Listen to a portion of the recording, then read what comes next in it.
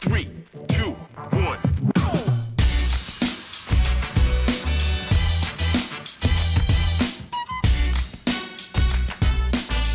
Yeah, bro, man's talking about Chelsea's new signing. Another little Brazilian or something like that, bro. Man said second division. Fuck these Football Manager wonder kids, man. Fuck them all. The minute they sign for Chelsea, their shit, man. Fuck all of that, man. We're back to the Premier League, man. The pagans are there now.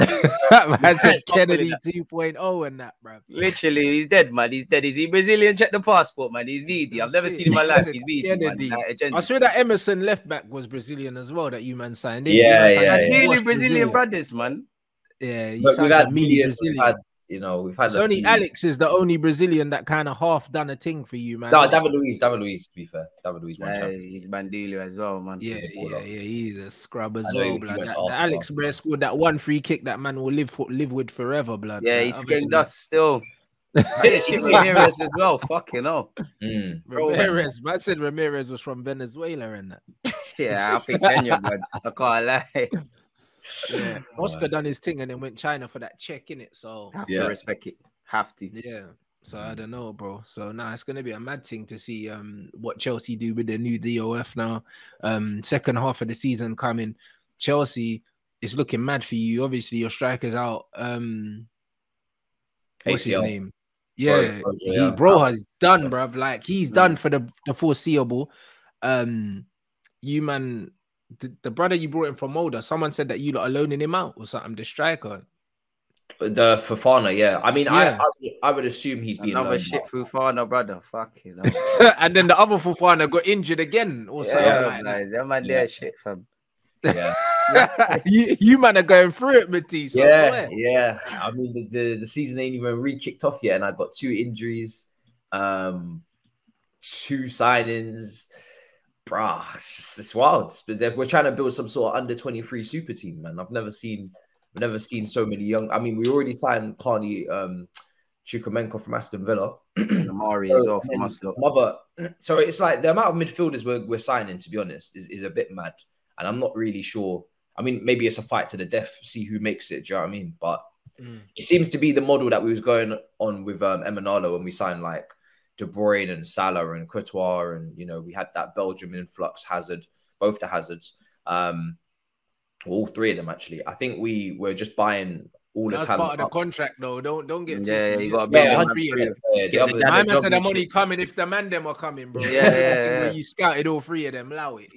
No, 100%. So I just think they're trying to buy up all the young players, and then we'll see who makes it. But I don't really mind it because I'm kind of tired of going to these RB Leipzigs and these.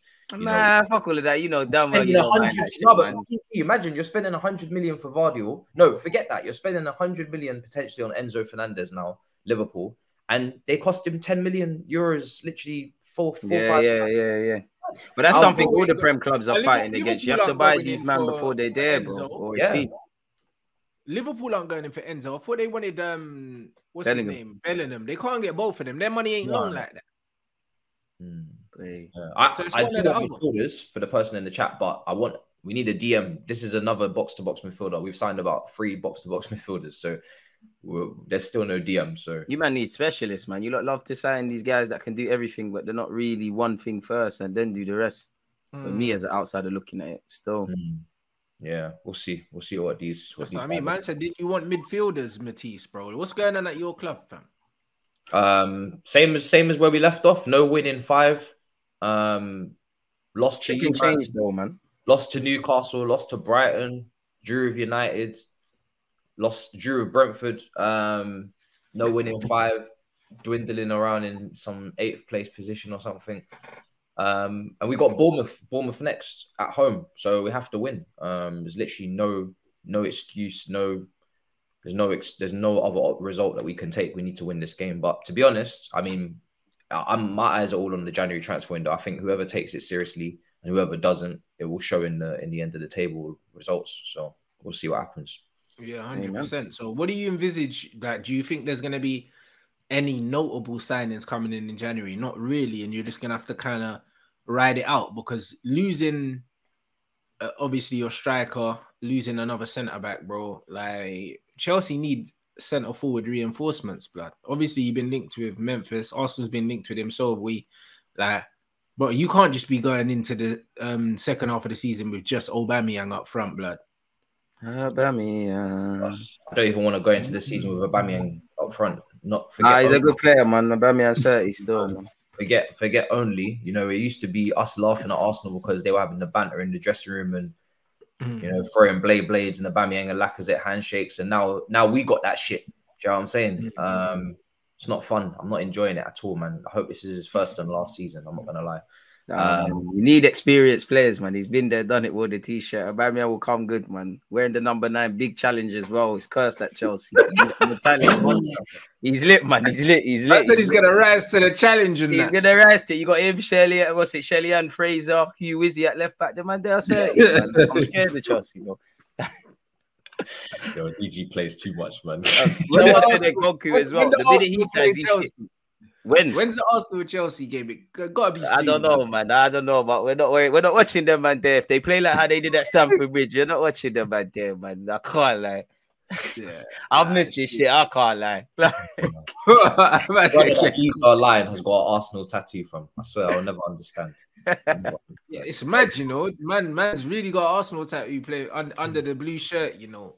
You know, bro, this is some secret super agent bullshit, bro. That's what this is. Do you know what I mean? Yeah, man's crying inside, blood. I see when he had all his family in the Chelsea shirts and that at the barbecue. Yeah, all the Chelsea fans were getting gassed. So, and I was just looking at everybody thinking, you man are very unserious right now because he's just not what you want to see, man. I'm not gonna lie. Yeah, but he's only got like 18 months deal though, so it's not even that deep. Slightly. Yeah, it's still, I gotta live for it, DG, every day. You know, I gotta wake up, know that he's starting up front. Know that he's gonna score 10 Premier League goals. You heard it here first, man. He's gonna do the front flipping shit. I know that he doesn't give a damn, man. Do you know what I mean? Hopefully he scores goals because that's his job. But I think he's got 4 Premier League goals and 2 in the Champions League, something like that. It's not exactly. None of your attackers are really, to be fair to Aubameyang, banter aside, no one's like, obviously I hear you with Aubameyang, but no one's playing good. So it's like there's a whole collective tax.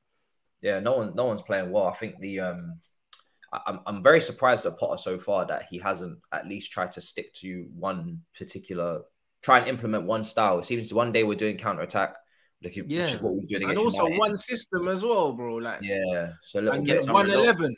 This Brer, like the worst thing a new manager can do is rotate, blood, all the time. I feel like every time I watch Chelsea, they got a new 11, bro. Like every game, bro. Like Potter changes the team every week, and it shows that he doesn't even know what his best team is.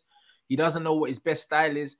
He doesn't know what he wants to do with the current players he's got. It's almost like he's spoiled for choice, and that's what a lot of them smaller managers do. They get bigger jobs, and they're used to just working with 13 man. You know them, man. And then all of a sudden they got scored at 25. They don't know what to fucking do, bro. He probably knows it's a free hit as well. So he's like, let me try experiment and find the thing. But at the same time, I agree with you. You need to find a system, just get 3 points. The players that are performing, do what you need to do and try and achieve what Chelsea are doing, man. But he probably knows he's kind of got, I don't know for the new regime, because historically at Chelsea, you don't get time like that. But he probably knows that there's a lot of question marks before you get at him, man, in my opinion. Yeah. And that's one thing that he's got, is he should have time, but you know, you still have to do the bare minimum in terms of results. You know, we can't be out here losing to Bournemouth, Nottingham Forest back to back, and then there's no red flags. Do you know what I mean? I mean, we have Man City in the FA Cup, we're out of the Carabao Cup, we have Dortmund in the Champions League. You know, God forbid all of that ended up in L's. And we were dwindling in 7th with nothing to play for in February. Yeah, but when you man are Buki, you always do well in the champs. That's why I don't want to laugh. I hear that, yeah, but see, that was the old Chelsea. I don't know what the new. I feel like because Todd Boehly's coming and this manager's London Cowboys coming, I kind of want to get rid of all of that heritage and just wipe it, because that was the Roman era. It's kind of irrelevant now, isn't it? Big manager comes in, big name, buy your way to success in terms of, you know, no process, no projects, not really too many young players apart from that transfer ban. We just going for it. And that was like Chelsea heritage. Now, new owner, new recruitment team, new manager, who definitely hasn't, you know, got a CV of doing that. He's more about developing players, and he's been moving up the ranks from Ostersons to Brighton. I can't really even pretend that Chelsea is still there. I'm looking at a Chelsea team that have lost 5 cup finals in a row at Wembley. So I'm not really gonna hang my hat on this, last season hurrah, snag a trophy out of nowhere. I think, if we're gonna go through this P word I don't like to say, then I think that's gonna come with some problems along the way. But there's gonna be teething problems, man.